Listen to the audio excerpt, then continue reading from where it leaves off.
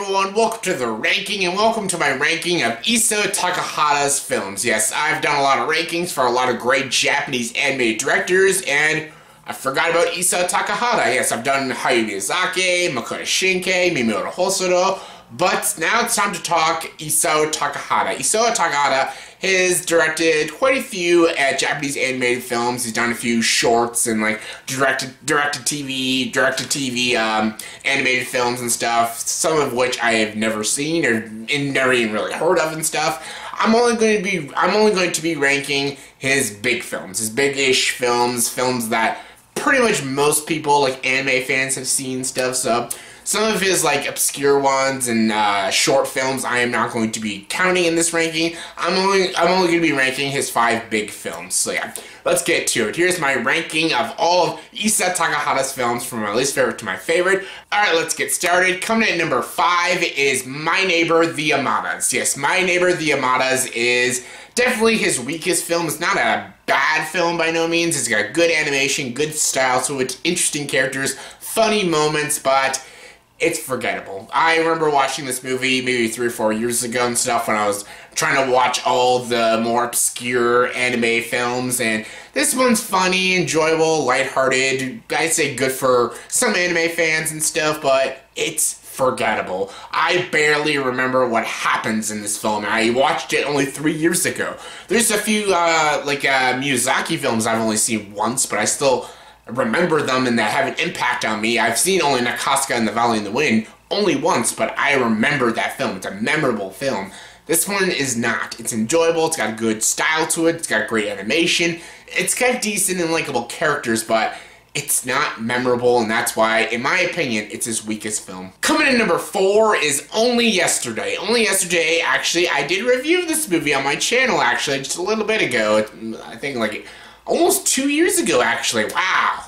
God, I feel old. But anyways, Only Yesterday is actually a really, really great film. I thought this was a wonderful film, a great character study, a very interesting, very harsh dose of reality in this film. It's a good coming-of-age story about this girl and her family, her very, very strict family, but that's the culture she lives in and stuff. And there's also a romance in the film with her and a boy and everything, and it's just a very realistic film, and I really enjoyed this film. I loved the lead character. I loved how it showed her life in a very realistic way, not in a very cheesy way, or a very corny way, or a formulaic way. It is very realistic because of the culture and her family.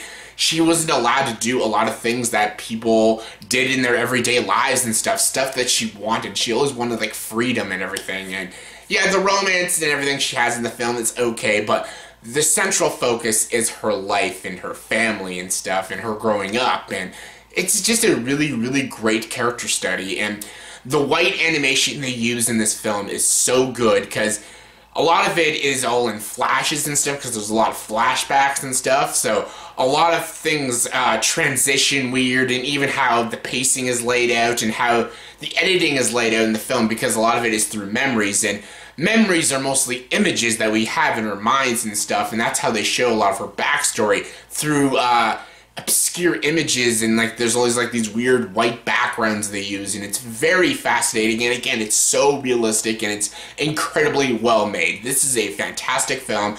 What Isao Takahata did with this film, how he wrote and directed it, was incredibly well done, really well structured, and I think it's a lovely film and very overlooked. I know anime fans have seen it, but people in general should see Only Yesterday. It is a great film. Coming in number 3 is Pompoko. Pompoko is delightful. This movie is funny, entertaining, really enjoyable. I love the story of these raccoons trying to defend their land against the humans because the humans are destroying their houses and their trees and stuff. So they basically have to defend their land, and these raccoons have like weird powers. They can shapeshift into humans and stuff. Some of them look like little superheroes and stuff. So it's up to the raccoons to fight against the humans like a bunch of fucking badasses. Probably the coolest, most badass raccoons I've seen in a film, and this is such an entertaining, delightful film with great characters. You have J.K. Simmons, Jonathan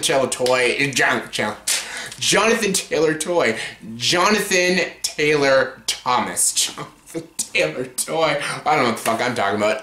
Yeah, they're all in this film. They do a good job, and yeah, this is just a very entertaining, very funny film. There's a lot of great humor, and there's a lot of dark stuff in this film, like a lot of dark shit. A lot of characters die in this film, and just you don't expect it to happen in a film like this. And yeah, I'm going to address the elephant in the room. Yeah, there's something in this movie that is so weird and really fucked up, and I have to address it. Even if you haven't seen this film yet, you gotta know before getting into this film. The raccoons in this film, they have this power they use, and basically they use their testicles as parachutes and pouches and weapons. Their testicles expand and they look like big parachutes and pouches they put stuff in, and they use their testicles as weapons against the humans. I'm not fucking shitting you. They legit use their testicles as weapons. What the fuck?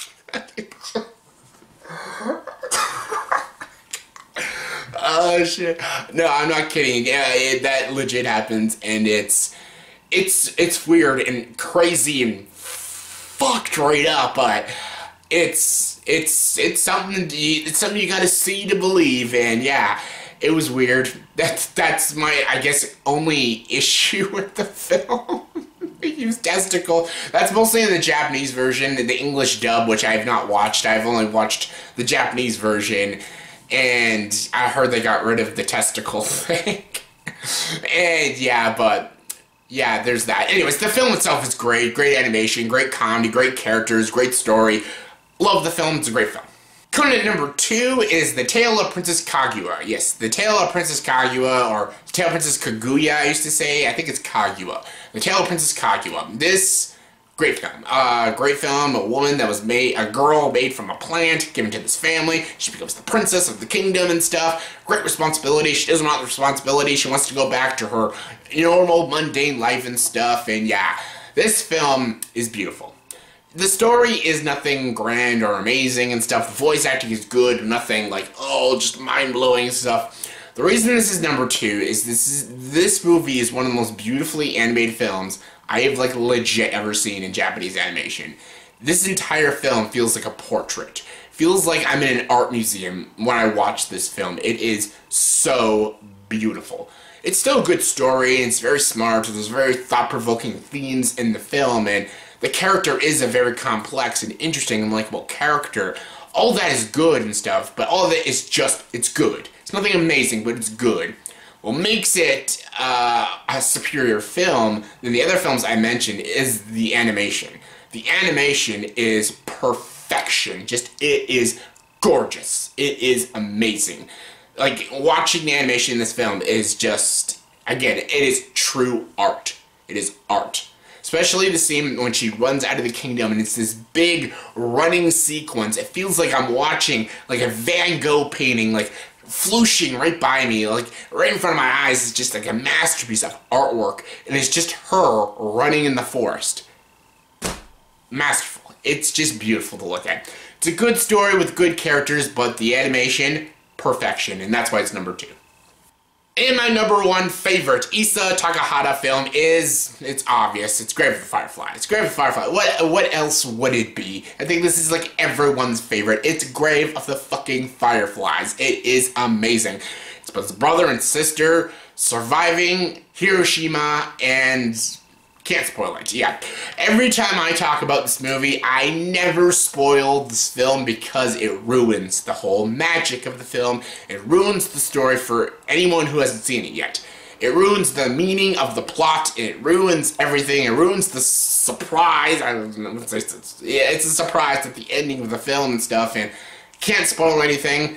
It's just about this brother and sister, and they're going through this tragic event, and it is dark. It is really dark. It is brutal. It is gritty. It is very realistic, and it's a fascinating character study. It will leave your heart breaking and your tears watering. It is just such a sad, emotionally hard-hitting film. The characters are fascinating. The brother comes off a bit unlikable at times, but I understand his character. I understand his motivation. I understand what he has to do to save himself and his little sister. And the sister is a fantastic character. Some of the side characters are, again, really realistic portrayals of these people during this event, and it's amazing. It feels like I'm watching almost like a biopic, and it's not. It's a fictional story, but it feels so real, and it feels like you're not even watching an animated film. It feels like I'm watching real people going through this really heart-wrenching and tragic event, and it's brilliantly done. It's wonderfully structured, and it's wonderfully executed, and brilliantly directed by Isao Takahata. He did such a great job, and it's hands down easily his best film he has made. Just hands down.